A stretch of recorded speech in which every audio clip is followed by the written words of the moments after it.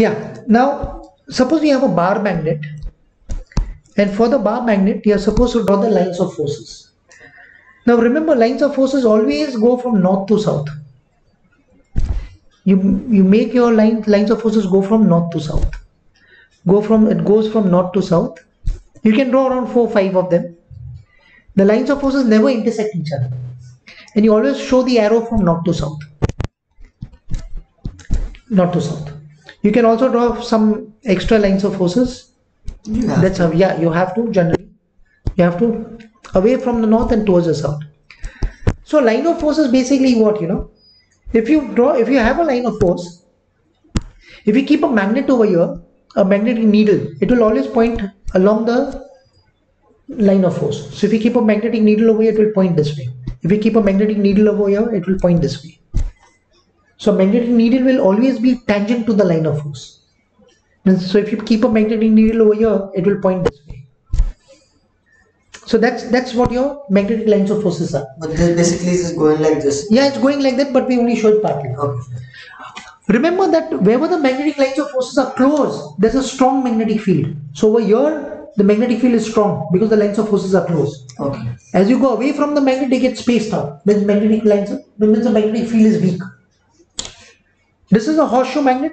The horseshoe magnet also the same logic from north to south. This is how you draw it. North to south, north to south, north to south, away from the north towards the south. And you show some lines of forces going away from the north. Correct? And you show some more coming towards the south. This is how we draw magnetic lines of forces for a horseshoe magnet. This is your horseshoe magnet. Horseshoe magnet. Now let's have two bar magnets, and these two bar magnets, you have the north pole and south pole, and we need to draw the magnetic lines of forces. So again the same logic, from north to south, from north to south, north to south. Then you start looping it. As you go away, you start looping it, and it loops further. You loop it like this. That's how your magnetic lines of forces are. When your lines of forces are parallel, it means it's a uniform magnetic field.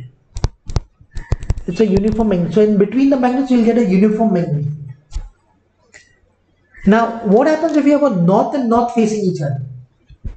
It's like, remember, they'll attract each other. North and south, unlike poles, attract each other. Here they'll repel. So you'll have a magnetic force, lines of force going away from the north, going away from the north.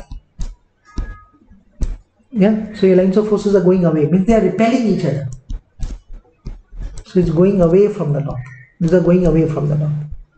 And in this one, can you like draw like no, there won't be a loop around. Okay. There won't be a loop around. Okay, so this is going away from the north. South coming towards the south, but they'll repel each other. They're coming towards the south, but they are not. They are just ignoring each other. You can say like that. They don't intersect. And this is coming towards the south. Same. But they are repelling each other basically.